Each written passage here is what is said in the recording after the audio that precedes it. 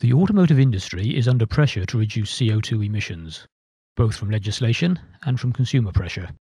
This is driving change to make vehicles more fuel efficient. A key focus for the industry to achieve this is to downsize engines. In essence, this means smaller engines and fewer cylinders, moving from say 4 cylinders to 3. A smaller engine with fewer cylinders means lower pumping and frictional losses, which reduces fuel consumption. Customers, however, are reluctant to trade bigger, more powerful engines for better fuel economy. To regain the lost performance from the smaller engines, car makers are pressure charging this new generation of engines. This is a process of squeezing more air and fuel into the engine to increase its performance, so that it feels like a bigger engine, but delivers better fuel economy.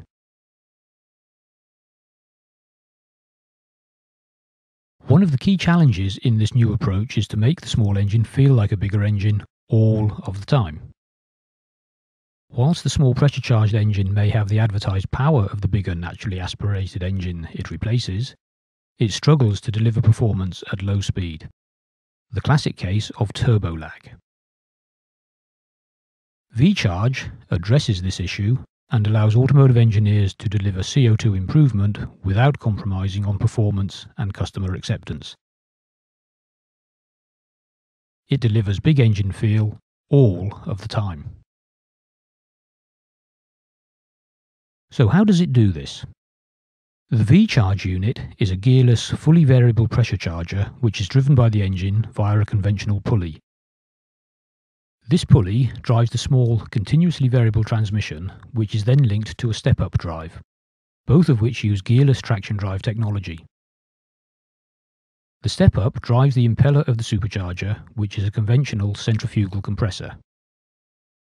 So, we can convert an engine speed of say 1,500 rpm up to 150,000 rpm at the impeller, all without using gears.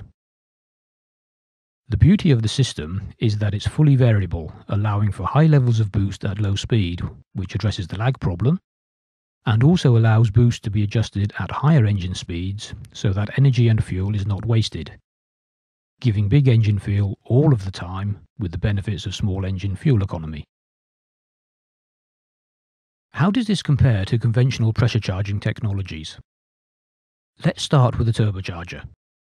This is a centrifugal compressor which is driven by the exhaust gases of an engine. As engine speed increases, it creates exhaust gas which drives a turbine wheel which, in turn, is connected to a compressor wheel which compresses air to pump into the engine, thus increasing its power. The problem with turbochargers is that at low engine speed, there's not much energy in the exhaust gas to drive the turbine. There is always a lag whilst the speed picks up to create more exhaust and hence more boost. Once it's spooled up, it works well. But at higher engine speeds, there's too much boost, at which point the surplus exhaust gas is blown off through the wastegate. A supercharger, on the other hand, is not run by hot exhaust gas, but is driven by the engine via a pulley. It's basically a mechanical air pump which blows air into the engine according to the speed at which the engine is running. More engine speed equals more boost.